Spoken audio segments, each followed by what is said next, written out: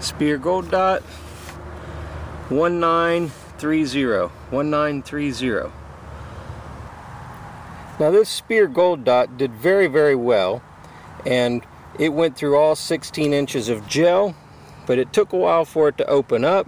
If you follow the wound channel, it opened up probably about halfway in, which is about the 8-inch mark, and it really opened up toward the end, and it hit our cardboard backstop with paper in it, and it was resting right up against it just like this.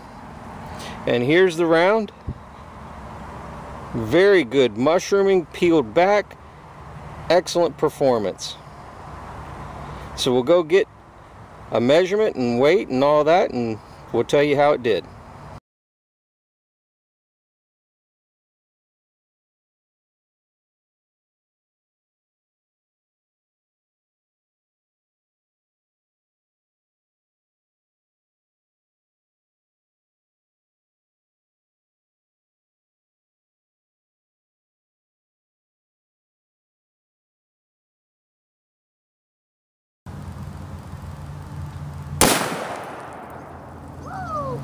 Alright, let's turn it around and see if it went all the way through.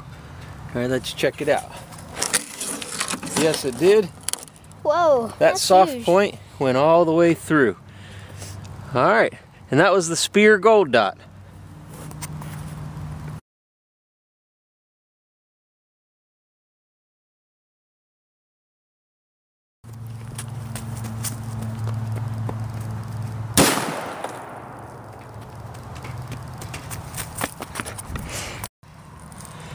Speer Gold dot did not go through. Speer Gold dot did not go through. There it is right there. And man, is that sharp.